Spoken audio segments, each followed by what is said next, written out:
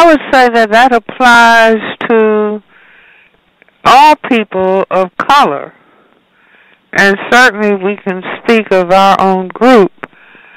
If my concept of God is the same concept of the same image as my oppressor, I'm in serious trouble.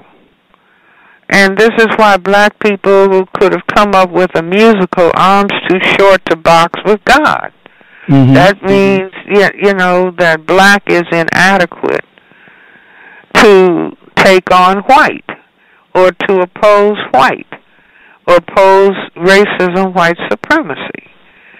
So image is extremely important. That's why when black people would prefer to be white and not black, that's the impact. Image.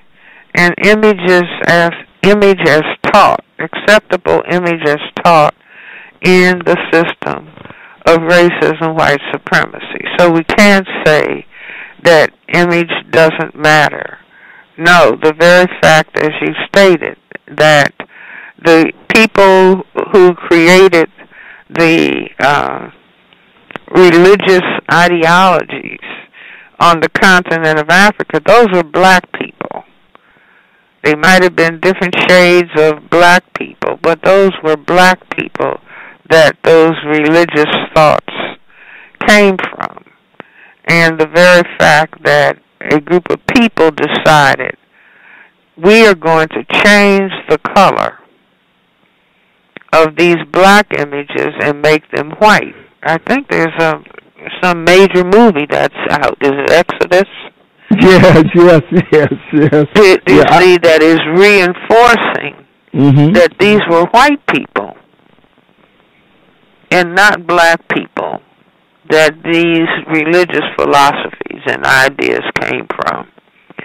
And so all of it is part and parcel of system of racism, white supremacy in programming the people of color, programming black people to be in awe of white and to reject black. But we are, I say that the reparations that we need are the reparations and the repairing that we do of ourselves.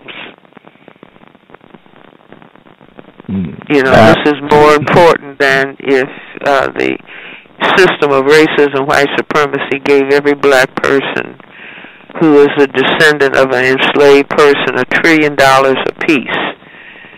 If we did not change our understanding and images of ourselves, concepts of ourselves as black people, all those multiple trillions of dollars would be back in the hands of white people within a week.